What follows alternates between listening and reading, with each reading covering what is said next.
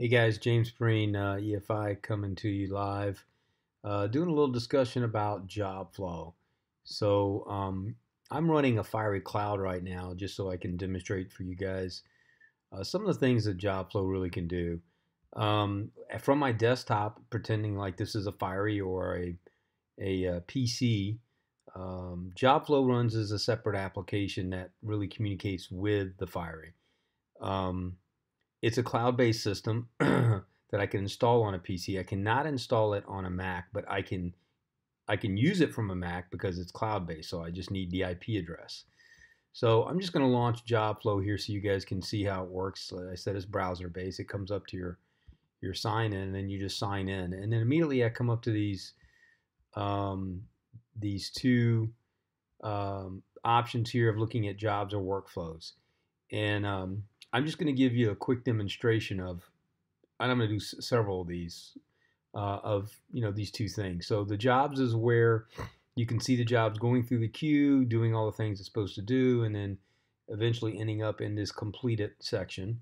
The workflow is where you can import workflows or build workflows. So a quick tutorial on if I wanted to import a workflow, I could go right here and go to the Fiery Job Flow library. And this will take me out to the EFI page where there's already built workflows right here.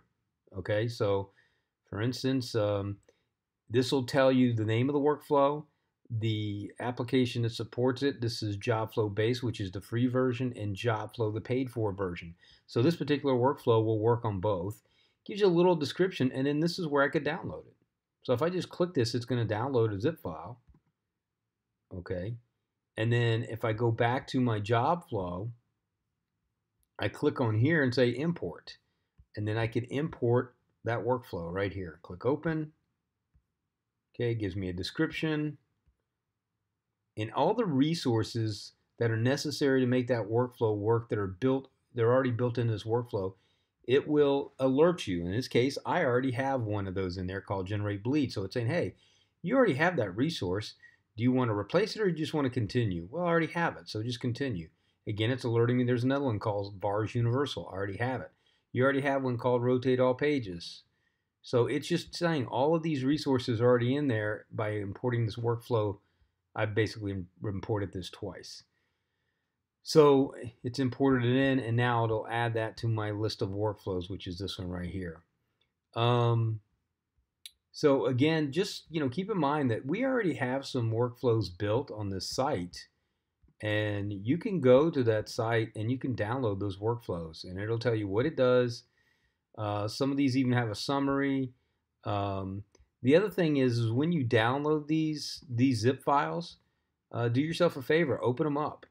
Look and see what's in the compressed folder. Sometimes there is a PDF file that's associated with that workflow that you can use as a test.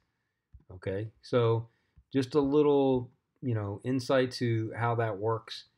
But this is the area where you can also build workflows. So if, for instance, if I wanted to build a workflow, I could start right here, give it a name. I could give it a description. And then it's going to open up my workflow builder. First thing it's going to ask me is where's my input source. This is where I could say I want the source to be someplace that's other than what I already have configured. When you first build a workflow, it's going to let you pick the location. And if you don't pick a location, by default, it's going to just make a smart folder on the desktop. But I could pick a SMB, an FTP, a secure FTP, a Dropbox, and add this as an input location when I'm building this workflow. All right, now I'm not going to do that. I'm going to go back to my workflow, this test one, and I'm going to click back on my workflow. And I'm just going to leave it as the default, but then I'm going to click here and I'm going to start adding things. So there's all these different modules that I can add to this workflow. I can do a fiery pre-flight. I can do an image enhance. I can use impose templates. I can put an approval model in if it needs to be approved by somebody before the workflow can actually print. I can do this correct, connect, and again, a pre-flight, not a fiery pre-flight. In particular, I want to kind of point out this correct. All of these corrections are coming from InFocus Pit Stop. Look at all these things. There's hundreds of them.